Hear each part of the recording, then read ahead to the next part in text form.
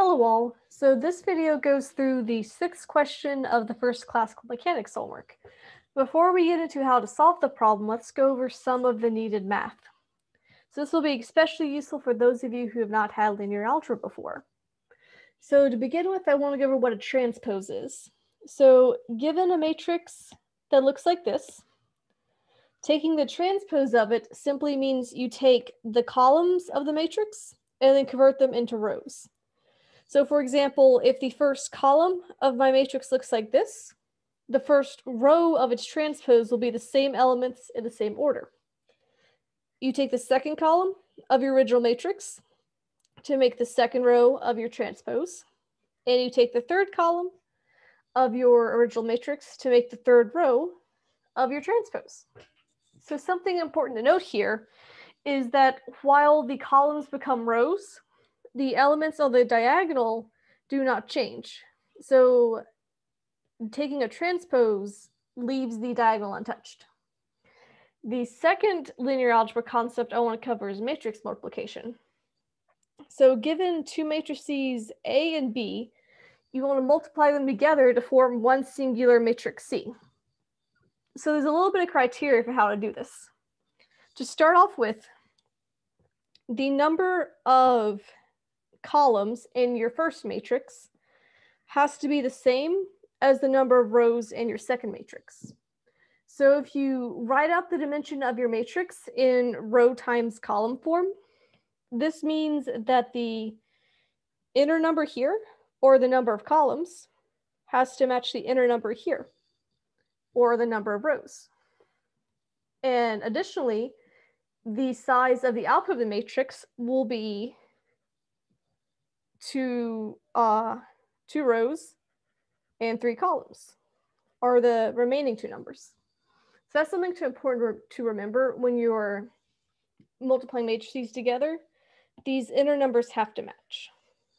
And now to go about matrix multiplication, while it sounds hard, it's just a bunch of dot products.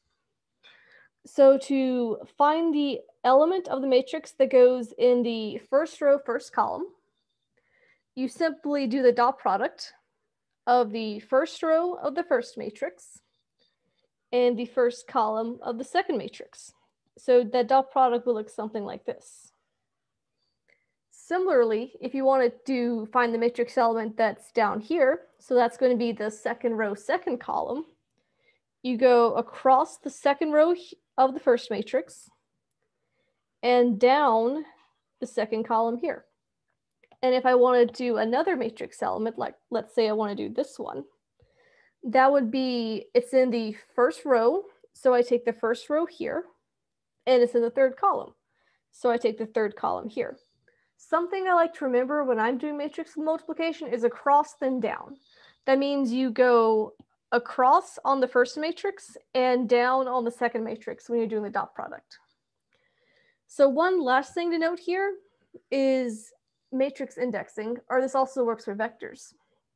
Up here, I indexed the matrices starting from 0, but down here, I indexed the matrices starting from 1. Both of these are correct ways to denote matrices, though I find starting from 0 to be more useful, especially for programming, because all of Python's lists and arrays and such start from 0. So now moving on to solving the problem. The first part wants you to take the transpose of the matrix R, which is a rotation matrix. So to do that, we simply write down R, T, and I underline variables which represent matrices to tell them apart, kind of like you put an arrow over a variable for a vector to make sure you can tell it's a vector. So first, you know that the diagonal doesn't change. So I'm going to go ahead and write down my diagonal elements. Next, you know that the first column here will become the first row in the transpose. So I can fill that in. So that'd be cosine, negative sine, and 0. The second column here will become the second row of the transpose. So if I fill that in, that's going to be sine, cosine, 0. And then lastly, the final column will become the final row of the transpose. So that's just 0, 0, 1. So not too hard. There's no math, you just have to rearrange the matrix. So part B wants you to prove that the transpose rotation matrix times the original rotation matrix is 1. And so just as a check, the transpose has 3 rows and 3 columns.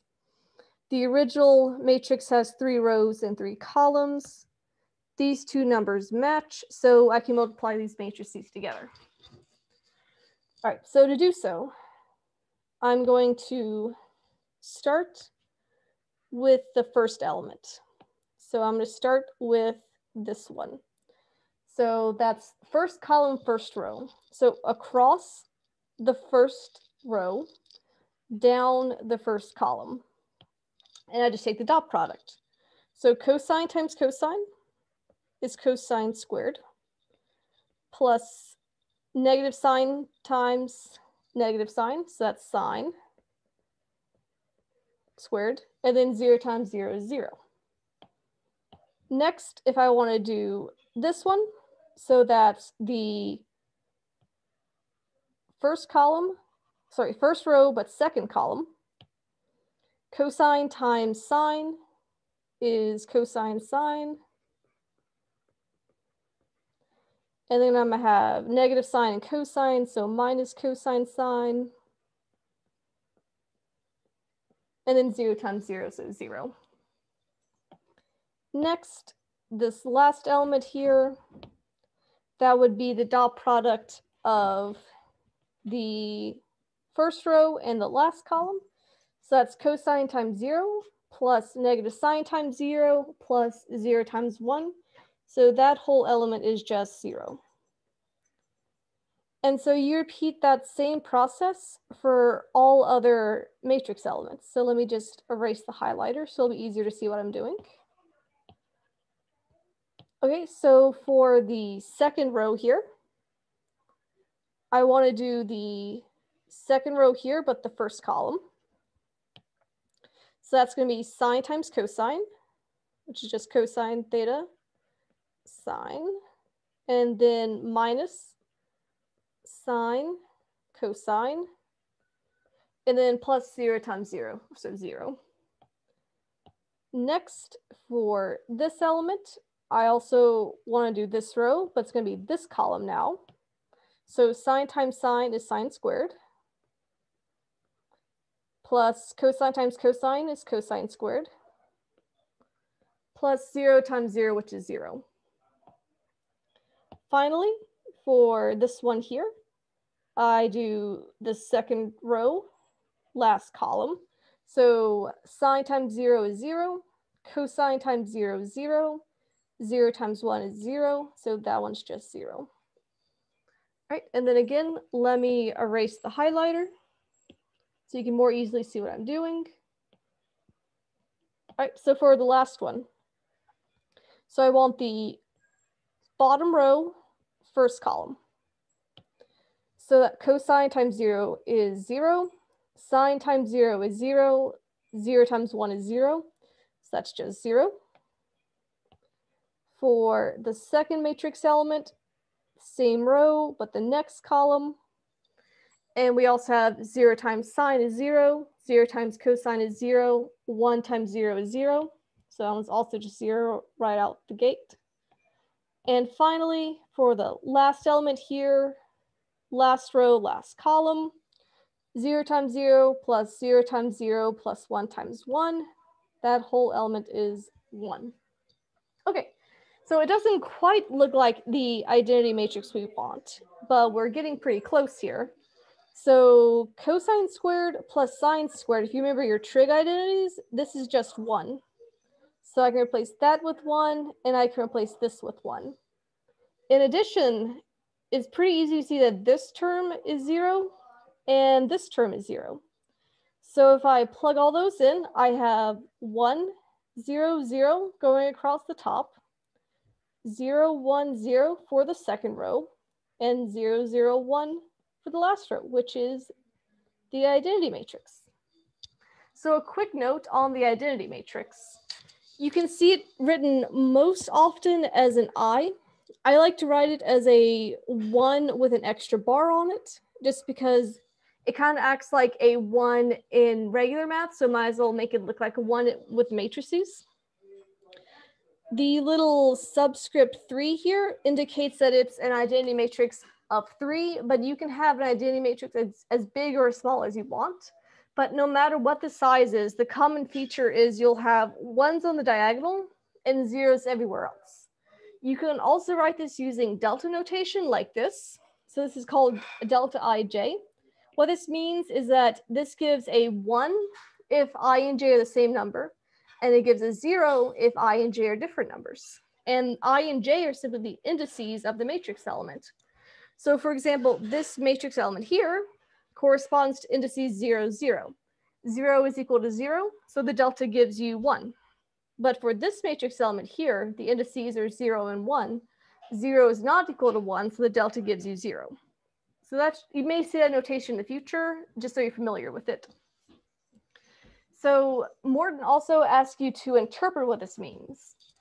And having the rotation matrix, its transpose times the original matrix, means that the dot product is conserved under this rotation.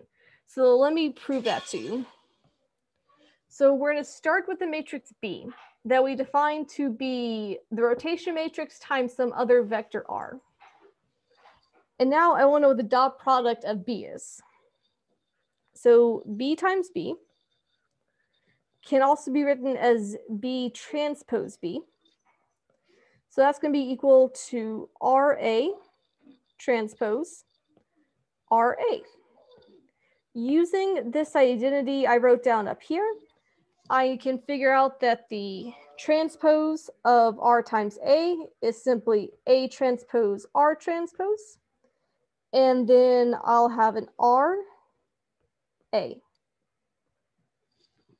But I know from this problem that R transpose R is simply the identity matrix. You can think of that as a 1, so it no longer factors into the calculations.